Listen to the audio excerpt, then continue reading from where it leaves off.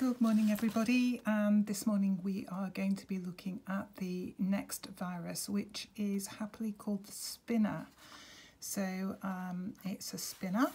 It is made from using a 10p piece as one of the shapes, obviously using our 4-inch square first of all to give us our working area, and we work from there. So using our trusty ruler, if we make a cross to find the centre of our working area, and then using that centre piece there to place on our 10p piece and draw our first circle with our trusty fabric pen, and then using the outer area, we're going to be using the 10p piece again to make 4 circles.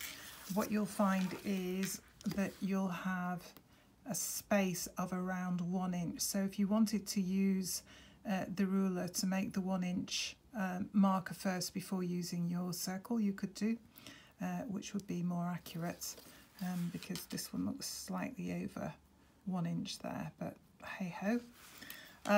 Having made the circles, we then want to establish that your circle is going to be again about 1 inch. So if you make a small mark to denote the middle of the circle on each of them, and then using your space to connect, draw 2 parallel lines very close together, which will be our stitching lines. While we do that, if we can mark the middle of that line, which will be on the 1/2 inch mark, and then turning your ruler around, if you then draw a 1 inch line intersecting there, that will be a stitching guide, and that will be a stitch that we'll be making from that line out, and then working along that side, and then when we come back along this side, we'll be going from that line out. So that will mark our longest stitch. So if you do that on all of them, I've just done that on the 2, it might look a bit complicated, but it is quite simple really. It's just 5 circles with connecting double lines, and then we're marking the centre marks of our circles, and we're marking the centre mark of our line. So having done that, what are we going to do? We're going to be working in blanket stitch, which we've not worked in before and which most of us remember from school. I'm using, or I will be using, 3 colours, which are autumnal colours really. On the basis this is called the spinner, then I thought some browny colours might be nice, but again, you use whatever you have available. And I've just done this in some brighter colours for the camera to hopefully pick up what we're doing.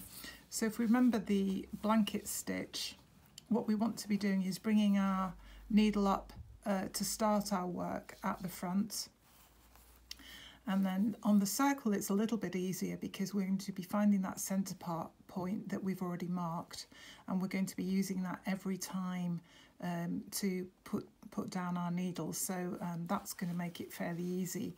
So all we're doing on the outer edge is we're moving the width of the actual stitch.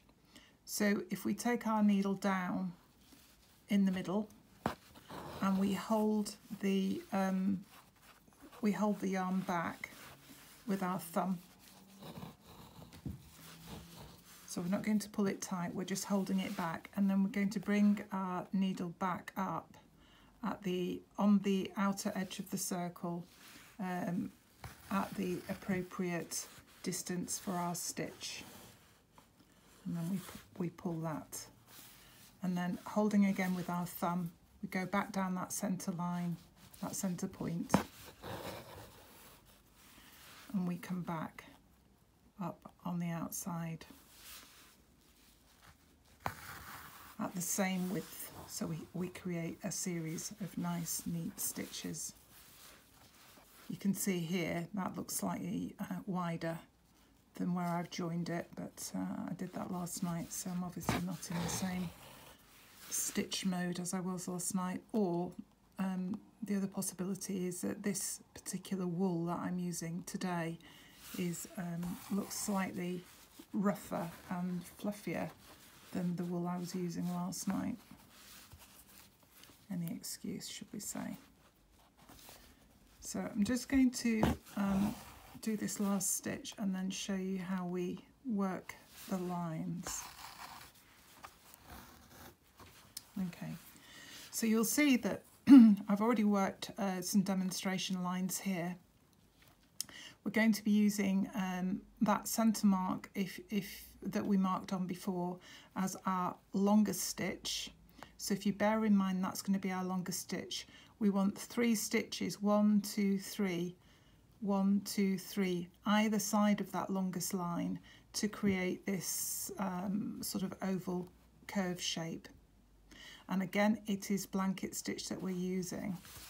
So I'm just going to continue on here just to simply show you how it works. So thinking that this is where we've brought our first yarn up from, the needle up from, hold it out of the way, and we take our first point, bringing back up. So the needle is going to be in line with the point at the top, which it isn't quite there, so we'll bring it in.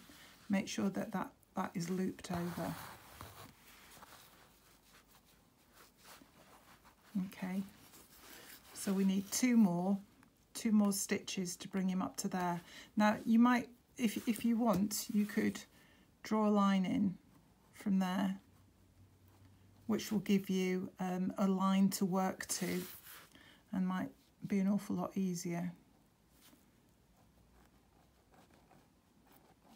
Okay, so that's your line that you're working to. If you want to do more than 3 stitches, 1, 2, 3, okay, so we've got big gaps here. If you want to do them closer together, you can.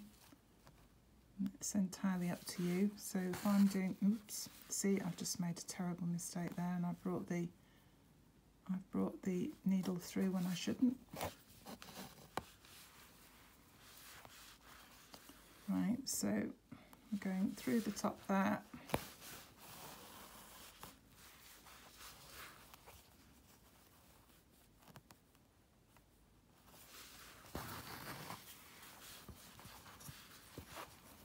Move that out of the way.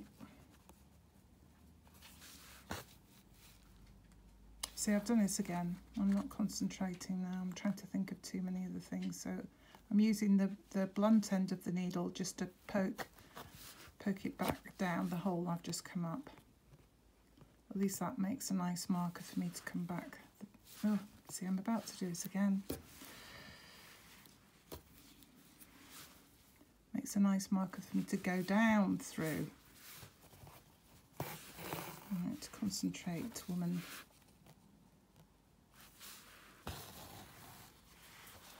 There we go. I'm just doing the last one for now to show you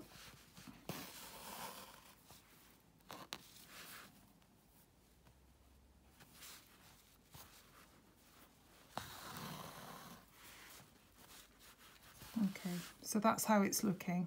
So we're taking it up to this apex here, the highest point and the longest stitch, and then we'll take it back down again.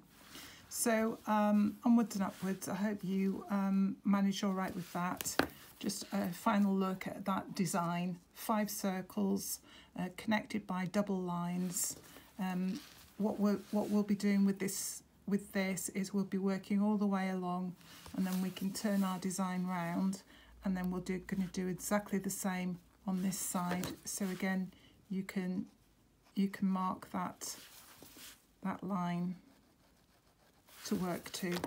So you can be working all the way along this side, turn the design round, and then work back along that side to create this curved shape. Okay, good luck with that.